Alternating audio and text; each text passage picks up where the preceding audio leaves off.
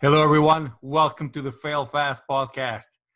Today, we have a guest who, at the age of 6, started his first business selling jewelry on the street. Then, at the age of 13, he graduated to trading stocks. And today, he's the president and CEO of sellyourmac.com. Here we have Brian Burke. Brian, how are you? Thanks for having me, Quinn. Excited to be on your show and share some of the failures that have turned into successes along the way. Awesome. I can't wait to hear it. So before we go anywhere, you were buying stock at really young age, and you bought some Apple stock. So I started buying Apple mainly when I was going off to college. So the first big slug of Apple stock I bought was about 2002. But before that, I was focusing on other companies in the tech space I was very familiar with. Intel was a big one, and some other large players out there. But it's really got my motivation out of the ability to kind of do the arbitrage sales was very exciting to me. And I was reading all these Jim Cramer books and stuff like that, trying to learn the ways on how to be an awesome trader. wow. So back then, how much was an Apple stock? How much was it worth? So when I first started buying it, it was $16. But since then, it's split 7-1 and then 2-for-1. So effectively, it's about $2.25 per share. And now it's about 210. Nice. So It's been a good ride. I hope you got many back then. That was awesome. Yes. Haven't sold it. No. Good for you. That is so really good technique. So I see that you're always learning, and there's something that I saw that you're like a certified Mac technician, which I guess that's obvious. Notary public, an ordained minister, you're a certified scuba diver, and a sommelier. What is that sommelier, one? yes. Sommelier. That is a wine expert. Wine The expert. job of a som is really to sell wine, but for me, it was more the learning experience, how to talk about it more knowledgeably and be able to share it with others. I've had a huge passion for wine growing up. I used to have a sip of wine at dinner just to understand it more and kind of grow my palate over the years. And I think it's partly I do have a good palate and a good nose to be able to detect some of the nuances.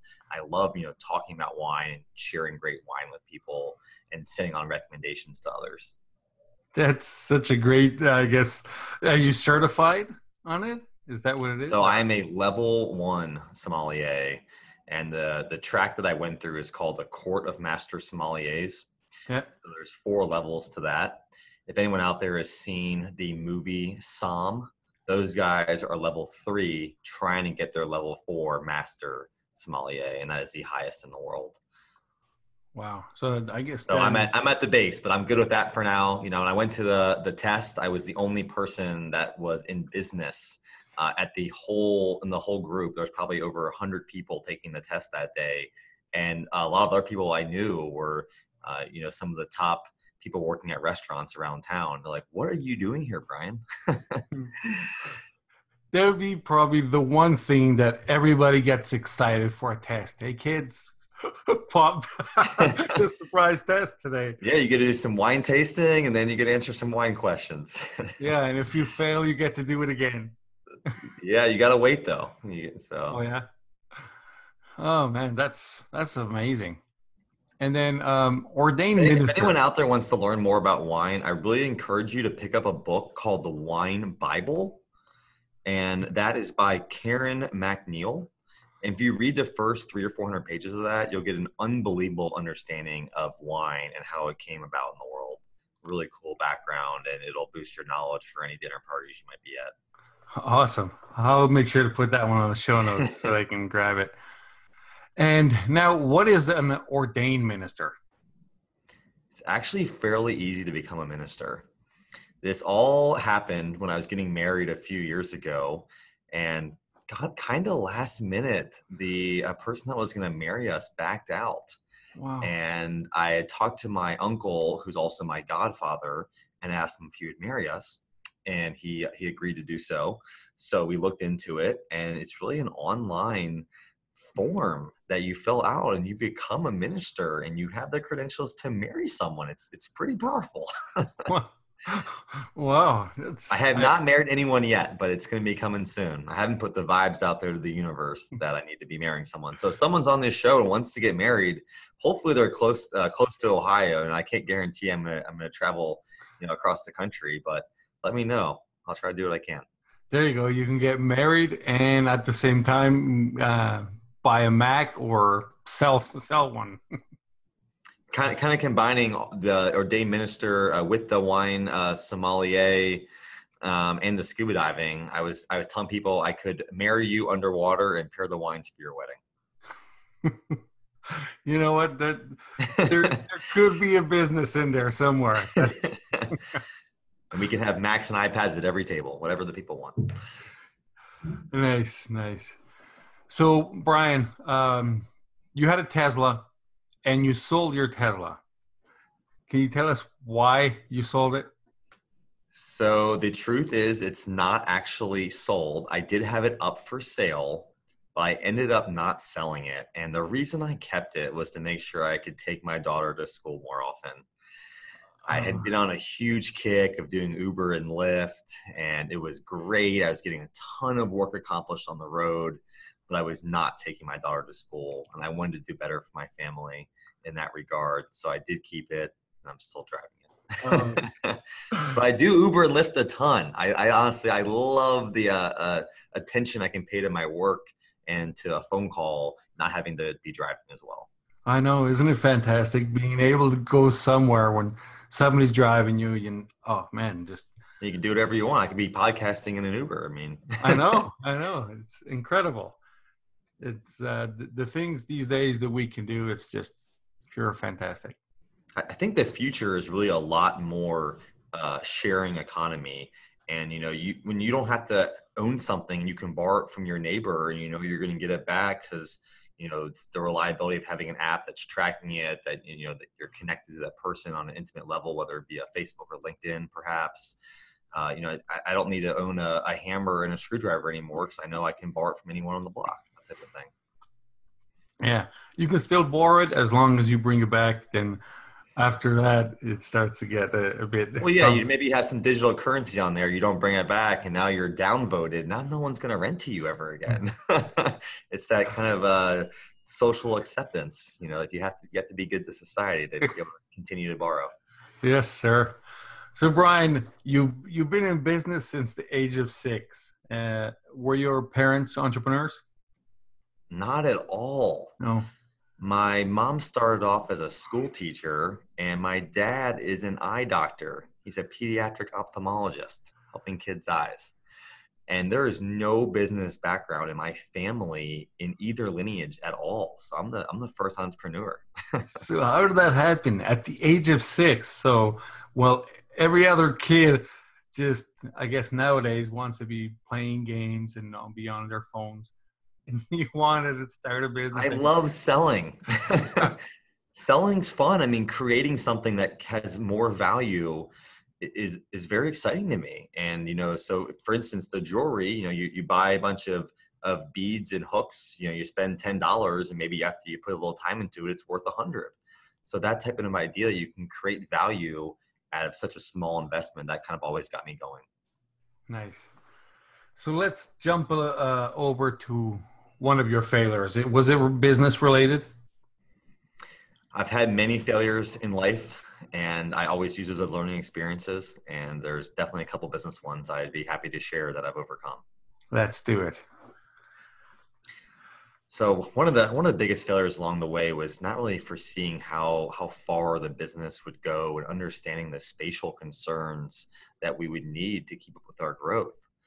So when I first launched this business, buying and selling cell phones out of college, I was in my parents' basement, and I quickly overran that. And my mom virtually kicked me out in about 3 months because she said, "You're taking over our house. Get your junk out."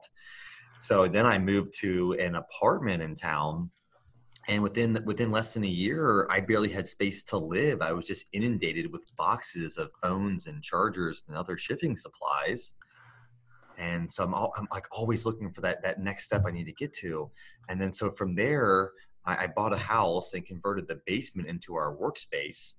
And that only worked for so long. And we're shuttling boxes up and down the stairs in and out every day. I was using my garage as a staging center for all these Macs I was buying. And then all of a sudden, I got a cease and desist letter from the city that said I can't have more than one employee working out of my house. So I had 14 days to find my next location. It was a little bit stressful at the time, but I made a couple of phone calls and I found a guy that had a 2,000 square foot space that we moved into in those 2 weeks. And that lasted us for another couple of years, but all of a sudden we were bursting at the seams again. So now we're back on the path looking for a new space. And we found our current location here in Blue Ash, Ohio. And right now we have about 8,000 square feet. And at the end of our initial lease, we had virtually filled it up to the brim. And at this point, we're actually upgrading our warehouse with much bigger racking solutions and a forklift and some other ways to get more use out of it. But it's like the constant feeling that we never have enough space to operate as efficiently and effectively as we possibly could. There's no more office space to hire on more team members. At this point, we need to double up people in offices or let them work in the conference room or remotely or whatever that might be. But the sense is that it's so hard to plan for that growth ahead of time and take on the risk of having a larger space, paying that rent. So for me, I think my biggest failure is the ability to forecast our growth and our spatial needs along the way. And I'm guessing that is somewhat a good problem to have. That means as long as there's growth and you keep having to upgrade facilities, that's always a good problem to have. Although, yes, a lot of complications come with it. I mean, moving's a pain in the butt, and certainly it's hard to buy a space because committing for something long term, if we don't understand the growth cycle of the business, could put us at risk going forward. And that business is the Sellyourmac, correct? Sellyourmac, yes. We're buying and selling all the Apple products. So, how did you start the Sellyourmac? It was kind of born after the cell phone business. My passion was not in cell phones. I've always been super passionate about Apple products. So when I saw that the cell phone market started to downtick a little bit, I ran into a deal where I bought a bunch of Macs and made a little bit of money on those. And then I started doing some more arbitrage sales with Apple products. And ultimately wasn't sleeping enough because I was working so hard to find the products. So I wanted to build an inbound sales channel. And that ended up being sellyourmac.com. And we've kind of grown it organically ever since. We're top in Google search when people search for sellmac. And that's really helped our growth along the way and allowed us to find more customers to help them get cash back for their Apple products. So that is a pretty good domain, the sellyourmac.com.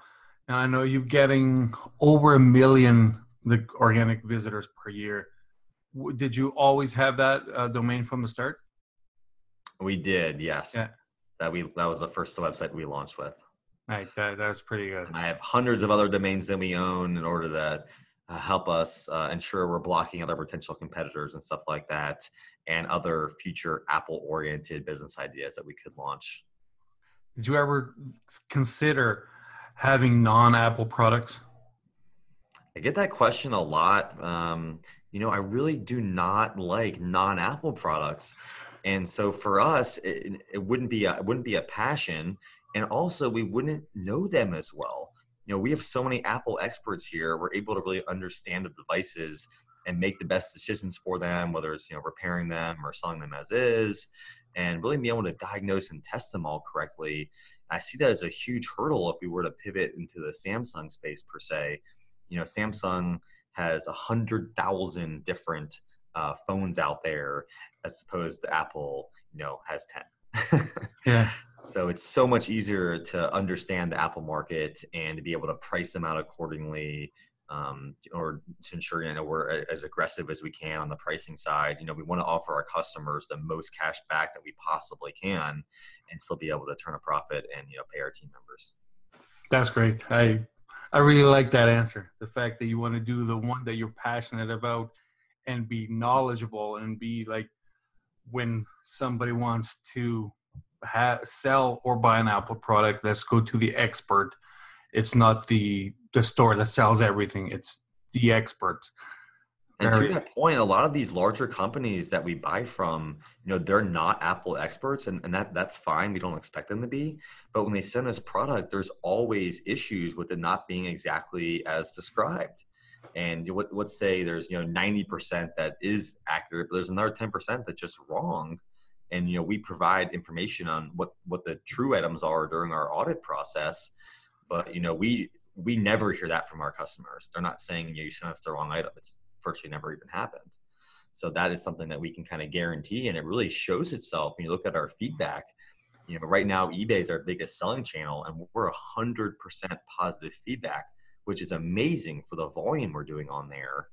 And if you look on our website and you see the reseller ratings, we're 9.95 on there out of 10. We're 5 stars on Facebook, 5 stars on Yelp and all these other platforms. And if you're not an expert of sorts, there's really no way to garner these ratings and have the best customer experience, in my opinion. I did see that, and I was going to ask you about that because it's unbelievable. Like 100% 5-star ratings, and that's really, really impressive. We've worked so hard for it. Our team is amazing. I got a couple great guys on the customer service.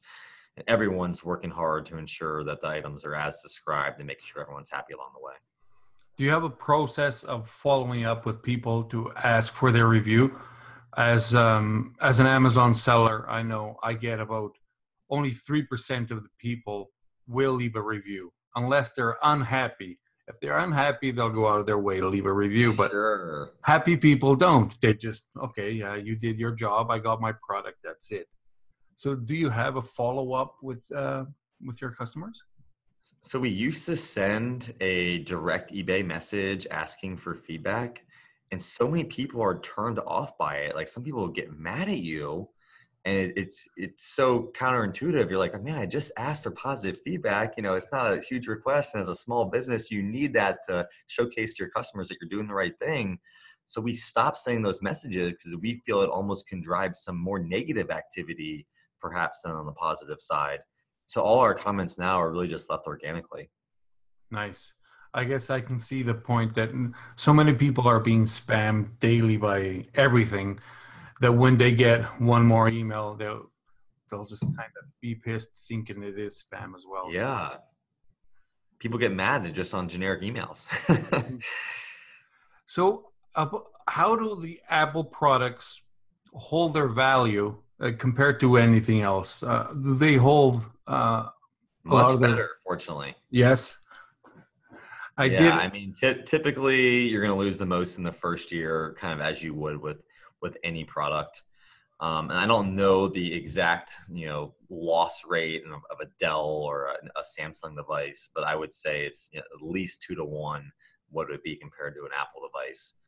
Maybe the first year of your Apple device, you lose, 40%. And after that, maybe 20% a year. But I would imagine a Dell computer, for instance, probably losing 80% of its value in the first 1 to 2 years, from the standpoint that the product itself is not as expensive, and the components are cheaper to find elsewhere and stuff like that. And overall, just the branding of the brand doesn't hold its value nearly as well as any Apple product.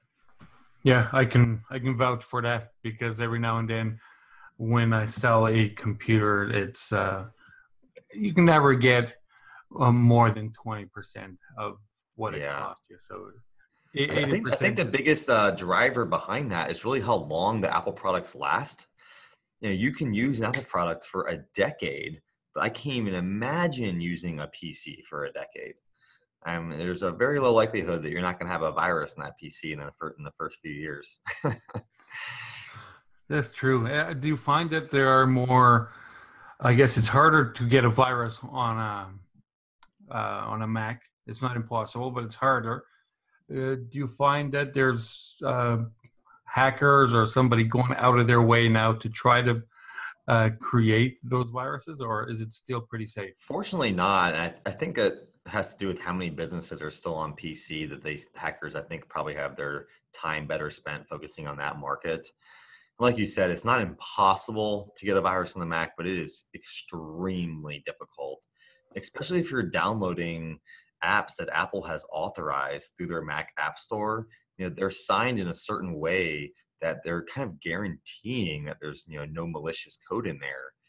And then if you're clicking through emails and on random links and stuff like that, you have to execute a file to download and install a virus on your Mac. There's no like hidden way it can just install itself. As opposed to a PC, you could just click on a link that looked safe and all of a sudden you have a virus seconds later. Yeah, true enough. So, so tell me, Apple. how does the whole process work? I have, say, an iPhone, and I want to sell it. How does this work? Sure. So pull up our website at sellyourmac.com. That's sellyourmac.com. And when you land on there, you're going to see a button to start the process. You're going to be able to click on there and select your device type. So you'd pick iPhone. And after you pick that, you're going to have some other drop-down selections to pick the carrier and the hard drive size. And then you're going to be choosing the condition. And after you've kind of checked all those off, it's going to show you an instant price. So let's say that your iPhone, you know, is worth $200. You're going to say, great, let's do it. And then you're going to fill in your contact information. After you complete that and say, okay, we're going to send you a prepaid shipping label and a box if you need it. Then you're going to send the item into us. As soon as we get it, our first step is to wipe it. And if we can't wipe it, we're going to end up destroying the hard drive. We make sure the customer data is always safe. I want to be very clear about that. So after we've wiped it, we're going to do our testing. And, you know, we have like a 30-point, you know, diagnostic checklist we're going to go through, make sure everything functions fine for the next user. As soon as we checked it, it's going to go into our payments queue, and then we're going to send payment to the customer either via PayPal or check. So that whole process typically takes about a week start to finish. And it doesn't matter if the customer is not in the States, you will still ship them the prepaid label, or is it only for the US? We only send labels within the US. You know, some of the issues are providing customs paperwork in other countries. That's kind of a barrier to sending out the labels, but we do offer credit for international customers. So, you know, yourself being in Canada, if you wanted to ship us your iPhone, you know, normally we would pay, let's say $10 for a label. So we would just credit you an additional $10 on your quote to kind of compensate you for your time and money going into shipping it to us. Okay, very good. And what are some of the best practices to sell a device? Certainly clean it up and wipe it yourself if you can. You know, when you go in to general settings and you go to reset it, you're going to have to enter your iCloud email, and that's going to kind of reset it back to the point where we're able to take it from there, and we don't have to have any of your credentials anymore. And we do tell our customers all these steps in our process before they send it in to ensure that we don't have to go back out and ask you for your iCloud email and password. And making sure that you've transferred your data before you wipe it, obviously, is a good thing to do. Whether you're downloading it, your photos, you know, straight into the photos on Mac, or, you know, saving your videos to iTunes or anything else you might have on your device. Nice. Do you often get any products that were sent to you still with a password on it? We do, and it's not a problem. You know, we just have to reach back out to the customer and just request that they send us their credentials. And if they don't want to do that, they can go on to iCloud.com and reset and wipe it from there. Very good. And at this point, you've paid out about $20 million. We have, yeah, $20 million to our amazing customers. So constantly giving them cash back to find the latest and greatest Apple devices. Very good, Brian. Very good. 20 million. So pretty sizable. Yes. And then you sell these products, like you said, mostly on eBay. And you have on your warehouse, would you sell to the App storefront? We have a retail storefront here.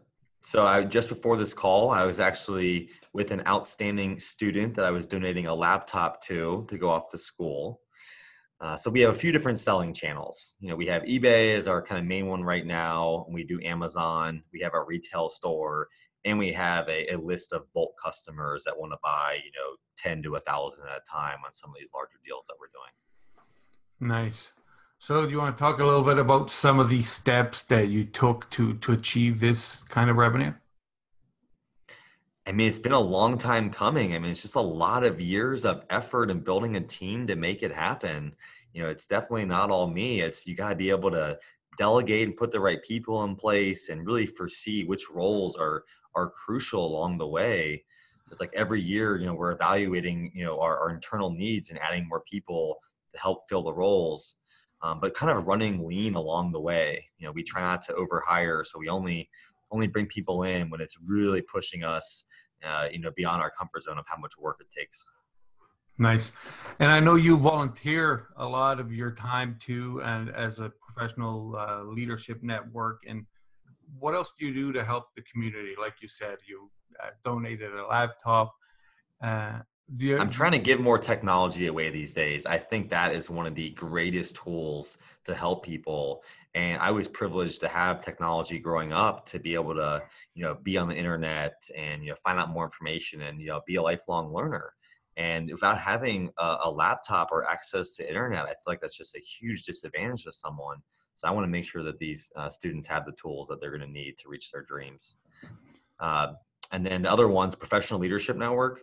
That is a group associated with the Boy Scouts and the Dan Beard Council.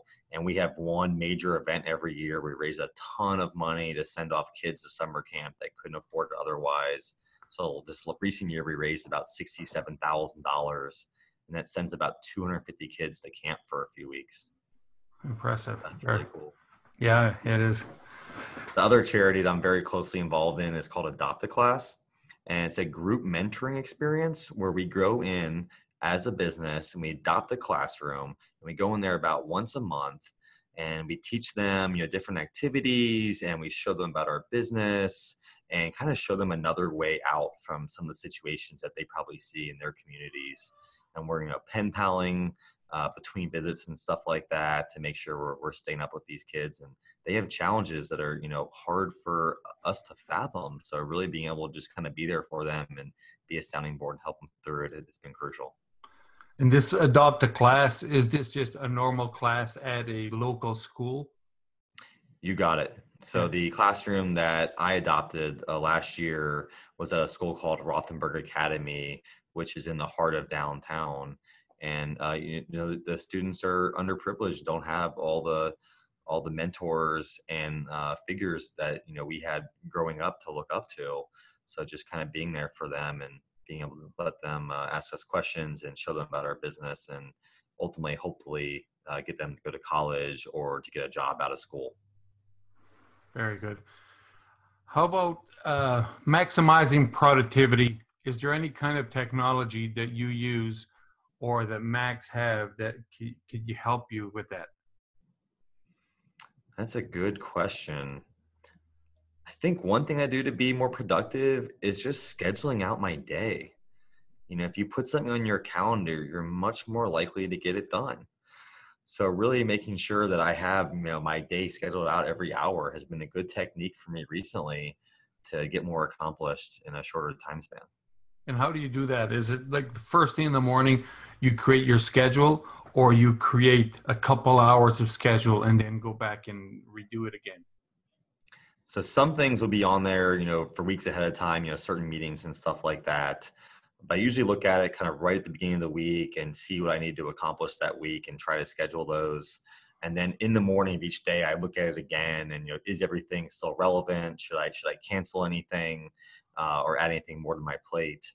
And, lately I've had more on my plate than I probably should. So I'm back to back meetings, I feel like, all the time right now. But able to get them all knocked out, as opposed to if I didn't have those scheduled, I'd be kind of fumbling through my day, not knowing what was coming next. So just being very, very on top of the schedule and make sure I have, time to go between each activity. Yeah, absolutely. And is there anything else you're working on that we should expect in the future? working on new ways to make our process faster for our customers. Something that you're going to see in the near future is an iteration to our website that allows you to trade in an item with just a serial number. So you don't even need to know what you have anymore, which is a constant problem for many Apple users, that they just don't know the exact specs on their device and they don't know where to look. And we do have, help buttons to guide you along the way of, where to find your processor speed and your hard drive and your RAM and stuff like that. But really making it much more seamless. Virtually enter your serial number and right away it tells you what specs you have, and you can just click yes, that's my specs, and then continue from there and see the price. So really streamlining that, and any other things I can add and make it a better experience. Last year we added these custom boxes that we ship out to all our customers upon request, but we're going to make that process more streamlined to be able to get them the box even quicker going forward, and just making sure that you have the tools to make it a easy, fast selling experience. That's a good point that you brought up. I guess you are listening to your customers, because earlier I did a test and I went to sellyourmac.com and I put in, for example, my iPhone, and when it did ask me, I guess it's a completely normal and simple question for anybody else. How many gigs do you have on your phone? And I was thinking, I don't know. Because when the phone comes out, I go buy a phone, and that's something I do like, is the Apple phones and any other Apple product, of course. But I can't do without an Apple phone. But when I go to buy it, I just ask for the latest one, and whatever they give me is what I get. So I don't really know much about their specs. So you probably have the base model. Yeah, more than likely, yeah. Yeah, and most people are more than fine with that. I mean, there's iCloud photo library now to ensure you can have all your photos and videos in the cloud. So there's less and less need for that on-device storage. And a lot of people can get by, paying $1 extra per month to have everything stored in the cloud, which is a great way to back it up and ensure you're not having to pay an extra, $100 upfront for your device to have that, higher gigabit model. Yeah, that's what I do. I have, I pay monthly for 50 gig storage, and it's just for pictures. Although, yeah, I back up the phone onto the computer often, so it transfer everything. Can never be too safe. Having 2 backups is absolutely the way to go. One local and one in the cloud. You got it right. Yeah, that's exactly what I do. If any other Mac people are out there that want to have another backup system, I really recommend Backblaze. It's a great piece of software that that saves everything in the background. So it's unlike a time machine that's more intensive during its backup process. This is really kind of seamless, and you don't even realize it's happening, but all the files are up there and you can find them at a moment's notice. How about this? Something I only found out recently, like an external storage for an Apple phone with like an SD card. I saw them being sold on Amazon, and it just connects to the phone, and then you put an SD card. Plugs in the lightning port. Yeah. Do you ever use those? I have not personally, and it's because I use iCloud that I don't need it. But if I was maybe traveling and was taking, thousands of photos on some, crazy trip, I could see the use case for that, having those backed up in another place. Yeah, I did think about that, just so I could have a storage of audiobooks in there. And you can have a ton. I mean, for me, if someone's looking at my setup right now, I have a newer MacBook Retina. So I had to have a dongle to plug into my USB-C port, to plug in the headphone and the mic and everything else. So it's a whole set of stuff. So I'm trying to avoid any extra dongles in my phone if I can. Nice. Brian, is there any book that has helped you along your entrepreneurial life?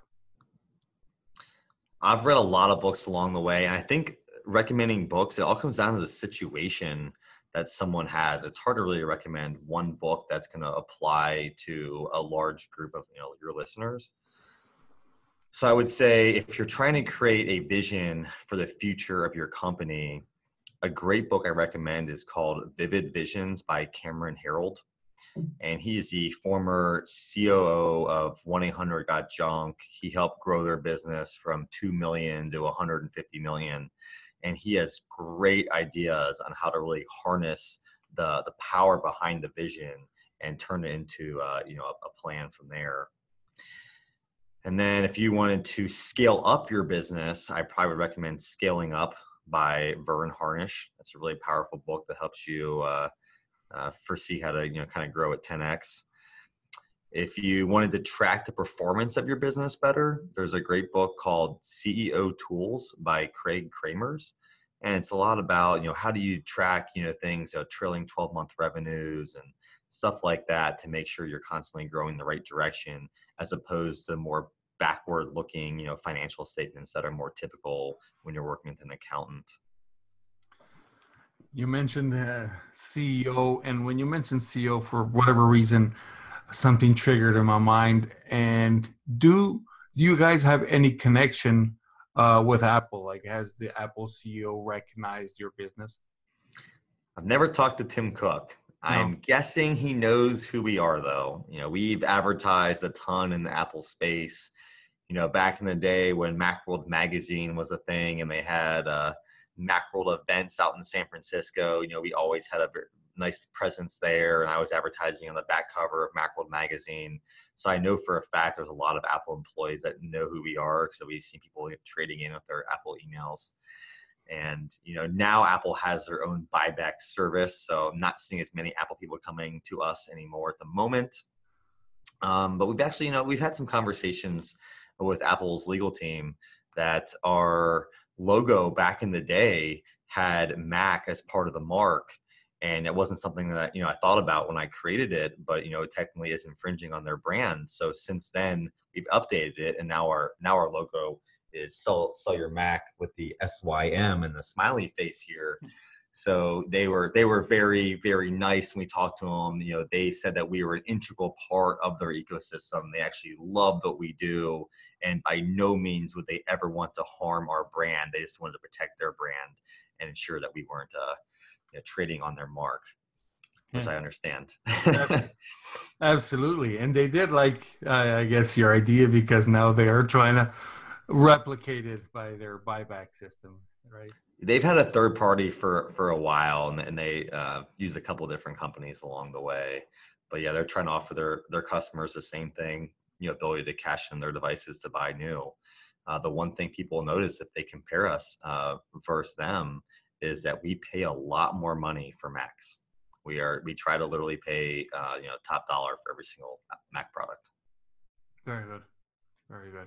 How about for the people that are listening and they have something to sell or they want to buy, where do they go and where do they find you?